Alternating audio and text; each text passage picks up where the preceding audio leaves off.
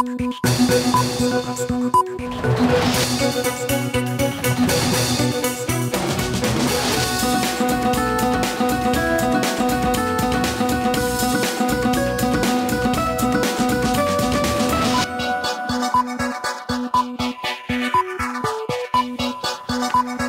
নববর্ষ। স্বাগত দুপুরের মাছরাঙা সংবাদে। আপনাদের সঙ্গে আছে আমি ফারহানা পারভিন। শুরুতে জানিয়ে দিচ্ছি গার্ডিয়ান লাইফ ইন্স্যুরেন্স সংবাদ শিরোনাম।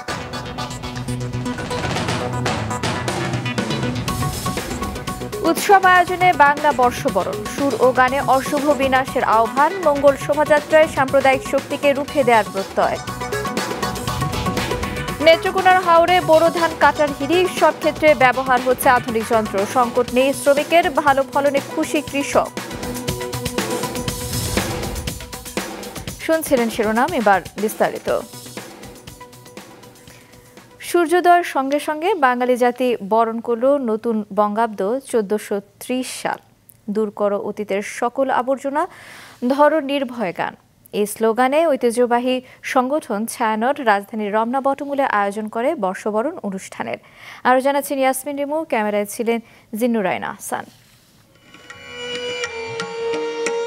নতুন সূর্য, নতুন আশা, নতুন করে পথ চলা, সেই নতুনের যা কিছু শুভ, যা কিছু কল্যাণকর, তার সবটুকু যেন পৌঁছে যায় বাঙালির ঘরে ঘরে। সেই মঙ্গল বার্তা আহির ভৈরব রাগ হয়ে স্বাগত জানায় বাংলা 1430 সালকে, নতুন দিনের নতুন সূর্যকে।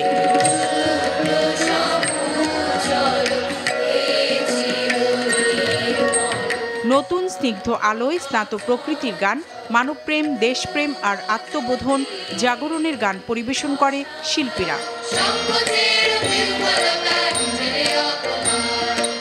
বর্ণিল পোশাকে অগণিত নারী, পুরুষ, শিশু যোগ দেয় প্রাণের এই মিলন মেলায়। এইটা একটা প্রাণের জায়গা, এখানে যে যার ধর্ম পালন করবে। এরকম একটা অনুষ্ঠানে উপস্থিত থাকতে পারা, যদি অন্য কোনো অসুবিধা না থাকে, তাহলে এটা একটা সৌভাগ্য।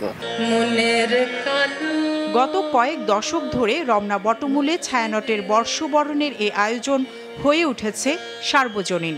দীর্ঘ এই পথ চলায় আঘাত এসেছে অনেক, কিন্তু এই আয়োজন ছড়িয়ে পড়েছে প্রজন্ম থেকে প্রজন্মে। আমি কলকাতা থেকে এসেছি, সচক্ষে থেকে দেখার ইচ্ছে ছিল, তাই আজকে সূর্যোদয়ের আগে এসে উপস্থিত হয়েছি এখানে। এত সুন্দরভাবে শুরু হয় পহেলা বৈশাখটা, ওকে সেজন্যই নিয়ে আসা। সবাইকে শুভ নববর্ষ।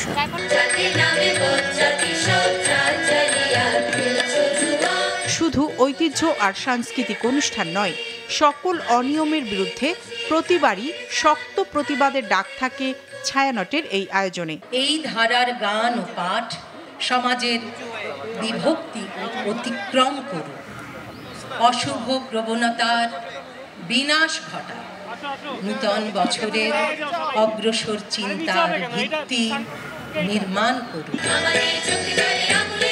অসাম্প্রদায়িক চেতনার উন্মেষ ঘটাতে 1967 সালে রমনার বটমূলে শুরু হয় বাংলা বছরকে আবাহনের এই আয়োজন।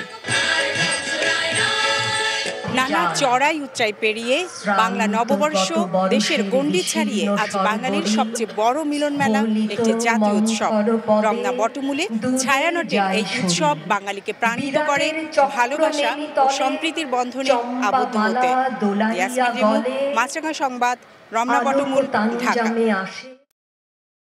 সাম্প্রদায়িক শক্তিকে রুখে দেওয়ার প্রত্যয়ে অনুষ্ঠিত হল মঙ্গল শোভাযাত্রা। নেচে গিয়ে বাংলার নতুন বর্ষকে বরণ করে নেন সর্বস্তরের মানুষ। প্রত্যাশা জানান সম্প্রীতি বন্ধনে সবাই মিলে একসঙ্গে থাকার।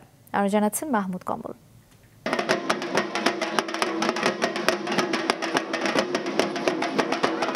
চারিদিকে বর্ণিল সাজ, বাদ্যের তালে তালে নৃত্য, বাহারি মুখোশ হাতে বৈশাখী সাজে হাজারো মানুষ। ডোরাকাটা বাঘ, ময়ূর, কালো হাতি আর মায়ের কোলে শিশু, এমন প্রতিকৃতির মিছিলে বাংলা নববর্ষকে বরণ করে নিল ঢাকা বিশ্ববিদ্যালয়ে।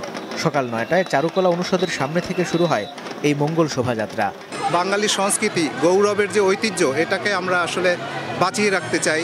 এই উৎসব মুখর যে পরিবেশ, এটা জানি আমাদের ঠিক এরকম কন্টিনিউ থাকে। এই যে একটা সম্প্রীতির বন্ধন, এটাই তো আমাদের বাংলাদেশের ঐতিহ্য। উৎসব উদ্দীপনা দিনে দিনে বাড়ছে। জঙ্গিবাদের একটি হুমকির কথা বলেছে, আবার একজন হাইকোর্টে একজন আইনজীবী মামলা করেছে মঙ্গল শোভাযাত্রা। এই মানসিকতা তাদেরকে প্রত্যাহার করতে। বাঙালি এসব হুমকির কাছে, এসব মিথ্যা অপপ্রচারের কাছে কখনোই মাথা নত করবে না। ইউনেস্কোর বিশ্ব ঐতিহ্যের স্বীকৃতি মেলার পর মঙ্গল শোভাযাত্রা পেয়েছে বাড়তি মাত্রা। এই আনন্দ যাত্রায় এক একজন নিজেকে ফুটিয়ে তোলেন এক একভাবে, নতুন প্রজন্মকে পরিচয় করিয়ে দেন বাঙালির শেকড়ের সঙ্গে। বিদেশি অতিথিরাও আজ হয়ে উঠেছেন খাঁটি বাঙালি। Yeah, no, it's really enjoyable. It's a lot of fun. Happy to enjoy this parade with my daughter here and also my 2 sons. Can you say শুভ নববর্ষ? শুভ নববর্ষ। শুভ নববর্ষ। বাঙালির চিরাচরিত ঐতিহ্যকে বহন করছে। কলকাতায় এরকম হয় না পয়লা বৈশাখে, সেটা শুনে গল্প শুনেছিলাম, আজকে এসে চাক্ষুষ দেখলাম। নতুন বছরকে বরণ করে নেয়ার এই উৎসব তীব্র রোদকেও হার মানিয়েছে। পরিবার পরিজন আর বন্ধু বান্ধবকে নিয়ে ঘুরতে বের হন অনেকেই। সোহরাওয়ার্দী উদ্যান, বাংলা একাডেমি, টিএসসি জুড়ে ছিল নববর্ষ উদযাপনের আমেজ। তবে রোজা থাকায় এবার কোথাও খাবারের আয়োজন ছিল না। অনেক ভালো লাগে, ফ্যামিলির সাথে একসাথে ঘুরি। পয়লা বৈশাখের প্রথম দিন বন্ধুদের সাথে আড্ডা দিয়ে বছরটা শুরু হয়। বাঙালির প্রতিটি উৎসবই রঙিন হয়ে ওঠে বাহারি রঙে, সবাইকে নিয়ে সম্প্রীতির বন্ধনে এগিয়ে যাওয়ার প্রেরণা যোগায়। সবার প্রত্যাশা বাংলা নববর্ষে সেই বন্ধন আরও শক্ত হবে। মাহমুদ কমল, মাছরাঙা সংবাদ, ঢাকা। দেশের মানুষের সামনে প্রধান শত্রু সাম্প্রদায়িক শক্তি, আর বিএনপির মাধ্যমে দেশে সাম্প্রদায়িকতার ডালপালা ছড়িয়েছে বলেছেন আওয়ামী লীগের সাধারণ সম্পাদক ওবায়দুল কাদের। সকালে রাজধানী বাহাদুর শাহ পার্কে পহেলা বৈশাখ উপলক্ষে ঢাকা মহানগর দক্ষিণ আওয়ামী লীগ আয়োজিত শোভাযাত্রার উদ্বোধনী অনুষ্ঠানে তিনি কথা বলেন। শোভাযাত্রাটি বঙ্গবন্ধু অ্যাভিনিউতে আওয়ামী লীগের দলীয় কার্যালয়ের সামনে গিয়ে শেষ হয়। ওবায়দুল কাদের বলেন, যারা পহেলা বৈশাখ পালন করে না তারা দেশের ঐতিহ্য এবং অস্তিত্বকে বিশ্বাস করে না। এটি নির্মূলে সবাইকে একযোগে কাজ করার আহ্বান জানান তিনি। পহেলা বৈশাখ এবং ঈদের বাজারের ছোঁয়ায় মাছ, মাংস, সবজি সবকিছুরই দাম বাড়তির দিকে। বিশেষ করে মাছের বাজার প্রায় আগুন, দাম বেড়েছে ব্রয়লার মুরগিরও। রাজধানীর কারওয়ান বাজার ঘুরে আরও জানাচ্ছেন মৌমিতা জান্নাত, ক্যামেরায় ছিলেন সাইফুল ইসলাম। শুক্রবারে ছুটির দিনে অনেকে এসেছিলেন ঈদের আগে মাছের বাজারটা সেরে ফেলতে, কিন্তু বাজারে এসে দেখেন মাছের বাজারে আগুন। ক্রেতাদের অভিযোগ, বিগত সপ্তাহগুলোর তুলনায় মাছের দাম অনেক বাড়তি। আজকে যদি কাজকি মাছ ধরেন বলবে 600 টাকা কেজি, ওটা ধরবেন 800 টাকা, 1200 টাকা, 1400 টাকা। চিংড়ি মাছ ধরেন আপনি নদীর বলে, তারা বলে 1500-1600 টাকা কেজি। অত্যাধিক দাম, এত দাম আসলে কল্পনা করতে পারিনি। ইলিশের দাম কেজিতে বেড়েছে প্রায় 200 টাকা। সব ধরনের ছোট মাছই 600 টাকার উপরে। অস্বাভাবিক দাম বেড়েছে চিংড়ি, পাবদা সহ অন্যান্য মাছের। বাজারে সরবরাহ কম হওয়ায় দাম বাড়তে জানালেন বিক্রেতারা। এগুলা 2200 টাকা কেজি বিক্রি করতেছি, আর যেটা 1 কেজির সাইজ 1500 টাকা কেজি। কাঁচামালের যত সরবরাহ বেশি থাকবে দাম কমবে, আর এটা সরবরাহ কম থাকায় দাম বেশি। আবারও বেড়েছে ব্রয়লার মুরগির দাম। কিছুদিনের জন্য কেজি 185 থেকে 190 টাকায় নেমে এলেও এখন বিক্রি হচ্ছে 210 থেকে 215 টাকায়। বিক্রেতাদের সেই চিরচেনা অজুহাত, সরবরাহকারীরাই দাম বাড়িয়েছে। আমরা বেশি কিনছি, বিক্রি করতেছি বেশি দাম। সাপ্লাই তো এখন মনে করেন সিন্ডিকেট ব্যবসা করে হেরাই সব করতেছে, আমরা তো কিছু না। স্বস্তি নেই সবজির বাজারেও। সবচেয়ে বাড়তি শসা, লেবু, কাঁচামরিচ, করলা, বেগুনের দাম। মধ্যবিত্ত ফ্যামিলির কিনা খাওয়ার মতো কোনো সাধ্য নাই। রোজার কারণে সত্যিকার কথা অনেক আগুন দাম। না, আমরাও তো বাড়তি দাম দিয়ে কিনি, আমরা একটু বাড়তি দাম দিয়ে বেশি। ঈদের আগে দাম বাড়তি মশলার বাজারেও। আদা 120 টাকা থেকে বেড়ে বিক্রি হচ্ছে 180 টাকায়। জিরা 650 থেকে বেড়ে হয়েছে 720 টাকা। অন্যদিকে এলাচ কেজিতে 200 টাকা বেড়ে বিক্রি হচ্ছে 1600 টাকায়। মৌমিতা জান্নাত, মাছরাঙা সংবাদ, ঢাকা। নেত্রকোনার হাওড় অঞ্চলে বোরো ধান কাটা শুরু হয়েছে। ব্রি 28 ছাড়া বাকি জাতের ধানের ফলন হয়েছে ভালো। আধুনিক কৃষি যন্ত্রপাতি দিয়ে দ্রুত ধান কাটা, পরিবহন এবং মাড়াই কাজ করায় শ্রমিক সংকটে পড়তে হচ্ছে না। নেত্রকোনার প্রতিনিধি মীর মনিরুজ্জামানের তথ্য এবং ছবিতে ডেস্ক রিপোর্ট। হাওরের বাতাসে দুলছে সোনালী পাকা ধান। ধান কাটা মাড়াইয়ে ব্যস্ত সময় পার করছেন কৃষাণীরা।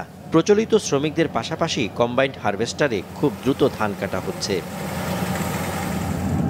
যোগাযোগ ব্যবস্থা ভালো হওয়ায় হাওর থেকে সরাসরি ধান পরিবহন করা যাচ্ছে, মাড়াইও হচ্ছে যন্ত্রের সাহায্যে।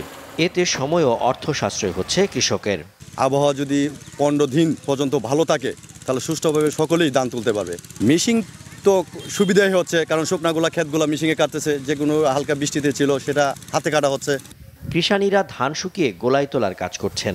সব মিলিয়ে নতুন ধানের মৌ মৌ গন্ধ হাওর এলাকা জুড়ে। ধান কাটা শুরু হয়েছে চৈত্র মাসের 25 তারিখ থেকে, আর শেষ হইব বৈশাখ মাসের 16 কিংবা 20 পর্যন্ত যাইব আর কি। এখন তো মনে হয় আমরা দিনে রাইতে যে সকাল থেকে আই সারা রাইতে 10টা 12টা বাজে। ধানের ফলন ভালো হয়েছে। ব্যবসায়ীরা ক্ষেত থেকেই 800 থেকে 900 টাকা মন দরে কিনছেন নতুন ধান। দাম ভালো পাওয়ায় কৃষকেরা খুশি। এবছর হাওরে ব্রি 28, 29, 88, 89 ও কয়েকটি হাইব্রিড জাতের ধান চাষ হয়েছে। খালিয়া জড়িতে আমরা বলতে পারি যে আসলে কৃষকের মুখে যে স্বাচ্ছন্দ্য দেখছি, যে আসলে তারা খুব খুশি। এবছর জেলার প্রায় 1,85,000 হেক্টর জমিতে ধান আবাদ হয়েছে। কৃষি বিভাগ জানিয়েছে ধান কাটাতে শ্রমিকের পাশাপাশি আছে 270টি কম্বাইন হারভেস্টার। যেহেতু হাওড় এলাকা, এখানে অনেক ক্ষেত্রে একটা প্রাকৃতিক দুর্যোগের আশঙ্কা থাকে, বিশেষ করে ফ্লাডের আশঙ্কা থাকে। সেই হিসেবে ধান যদি শতকরা 80 ভাগ পাকে, তার সাথে সাথে যাতে কৃষক ভাইরা ধানগুলি কর্তন করে তারা ঘরে তুলে নিয়ে আসেন, এভাবে আমরা পরামর্শ দিয়ে যাচ্ছি। গোলায় ধান তোলা পর্যন্ত আবহাওয়া অনুকূলে থাকলে এবং বর্তমান বাজার মূল্য বজায় থাকলে লাভবান হবেন বলে জানিয়েছেন কৃষকেরা। মাছরাঙ্গা নিউজ ডেস্ক। ফের বাংলা বর্ষবরণ খবর। নানা আয়োজনে দেশ জুড়ে চলছে বাংলা বর্ষবরণ। বিভিন্ন স্থানে বের হয়েছে মঙ্গল শোভাযাত্রা, বসেছে গ্রামীণ মেলা। প্রতিনিধিদের পাঠানো তথ্য এবং ছবিতে ডেস্ক রিপোর্ট। ভোর হতেই সম্মিলিত পহেলা বৈশাখ উদযাপন পরিষদের আয়োজনে মুখর হয়ে ওঠে চট্টগ্রামের ডিসি হিল নজরুল স্কোয়ার। বৈশাখের গান, কবিতা, নাচে বরণ করে নেওয়া হয় নতুন বছরকে।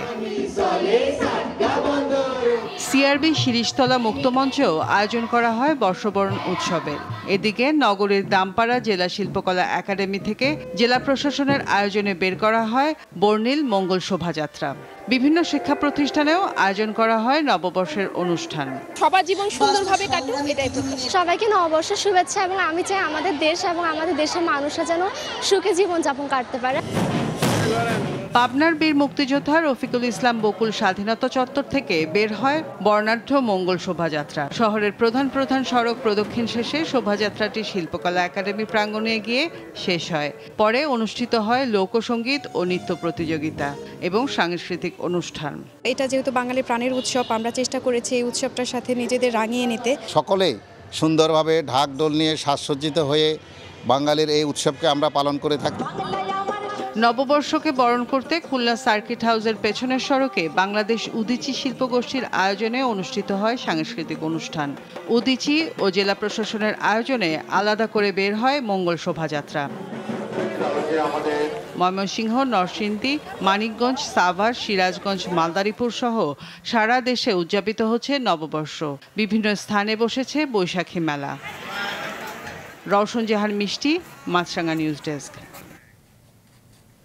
এবার অন্য প্রসঙ্গ।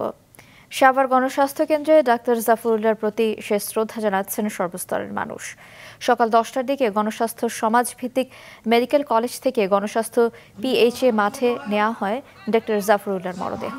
শেষবারের মতো এক নজর দেখতে ভিড় করেন হাজার হাজার মানুষ।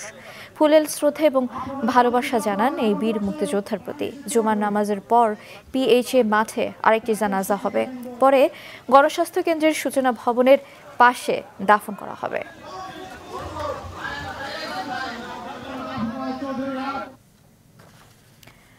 বঙ্গবাজারে আগুনে ক্ষতিগ্রস্ত ব্যবসায়ীরা সরকারের পক্ষ থেকে দ্রুত ক্ষতিপূরণ দেয়া এবং পুনর্বাসনের ব্যবস্থা করার দাবি জানিয়েছেন। আগুনে ক্ষতিগ্রস্ত স্থানে তৃতীয় দিনের মতো অস্থায়ীভাবে দোকান তুলে ব্যবসা চালিয়ে যাচ্ছেন ব্যবসায়ীরা। তবে অর্থ সংকটে তেমন মালামাল তুলতে পারেননি বলছেন তারা। তাছাড়া প্রচণ্ড রোদ আর গরমের কারণে ক্রেতাও তেমন নেই। তবুও বসে থাকার চেয়ে ঈদকে সামনে রেখে যতটুকু বিক্রি করা যায় তাতেই সন্তুষ্ট থাকতে হবে মনে করছেন ক্ষতিগ্রস্তরা। এবার রাধুনীর সৌজন্যে ইফতার বাজারের খবর।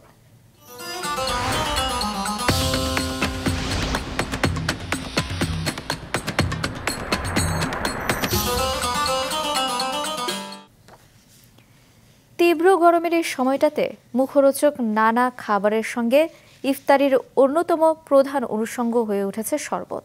খোলা স্থানের পরিবর্তে স্বাস্থ্যসম্মতভাবে ঘরে তৈরি শরবতের গ্রহণের পরামর্শ দিয়েছেন চিকিৎসকরা। বদরুল আমিন চৌধুরী রিপোর্ট। প্রচণ্ড দাবদাহে রোজাদার ও ক্লান্ত পথিকের কাছে সবচেয়ে পছন্দ এক গ্লাস ঠান্ডা শরবত। বিষয়টি মাথায় নিয়ে নরসিংদীর হোটেল রেস্তোরাঁ কিংবা হাটবাজার সংলগ্ন খোলা দোকানগুলোতে রাখা হয়েছে নানা রকম শরবত। বেচা বিক্রিও হচ্ছে ভালো। হাটবাজার ও রাস্তার পাশের খোলা দোকানগুলোতে শরবত তৈরিতে পরিষ্কার পরিচ্ছন্নতার বিষয়ে অনেকেই থাকে উদাসীন। এত পরিষ্কার করতে পারবো স্যার বলেন?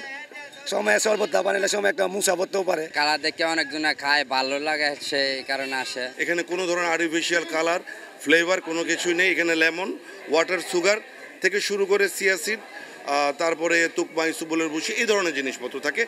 সারাদিন রোজা রাখার পর দেহের পানির অভাব দূর করতে মৌসুমি ফল দিয়ে স্বাস্থ্যসম্মতভাবে ঘরে তৈরি শরবত গ্রহণের পরামর্শ চিকিৎসকদের। মৌসুমি ফলের যদি আমরা জুসগুলো নিজের ঘরে যদি হাইজিন মেনটেন করে করতে পারি, এটা হচ্ছে বেস্ট, এর উপরে নাই। এছাড়াও ডাবের পানি খুবই ভালো, ইফতারের পরে ডাবের পানি খুবই ভালো। কিন্তু আমরা যেটা লক্ষ্য করি যে বিভিন্ন রোড সাইডে যেই খোলা পরিবেশে যেই আখের রস, তারপরে হচ্ছে তরমুজের জুস বানাচ্ছে বা অন্যান্য জুসগুলো যেগুলো বানাচ্ছে। তীব্র তাপদাহের মাঝে এক গ্লাস শরবত বা জুস সব বয়সী মানুষের দেহ ও মনের প্রশান্তি দেয়। তাই ইফতারের প্রধান অনুষঙ্গ হয়ে উঠেছে এ শরবত। বদরুল আমিন চৌধুরী, মাছরাঙা সংবাদ, নরসিংদী।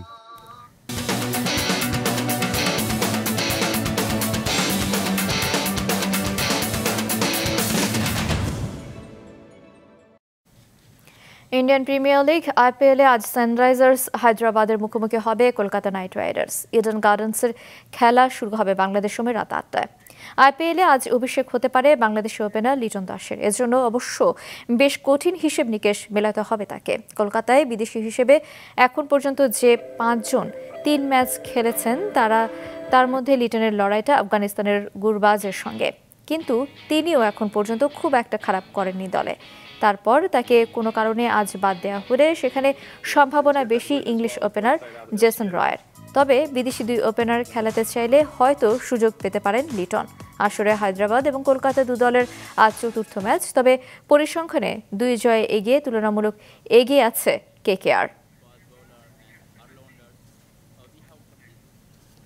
এ ছিল দুপুরের মাছরাঙা সংবাদে। শেষ করার আগে গার্ডিয়ান লাইফ ইন্স্যুরেন্স সংবাদ শিরোনামগুলো আরও একবার।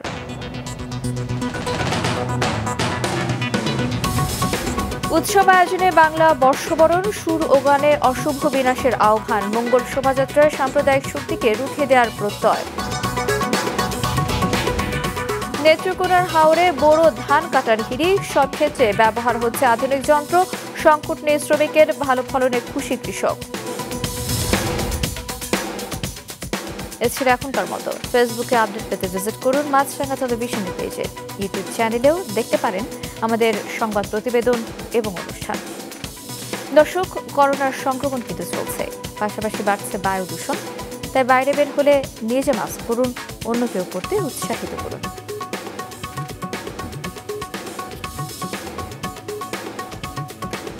আমাদের পরবর্তী সংবাদ বিকেল 4টায় দেখার আমন্ত্রণ।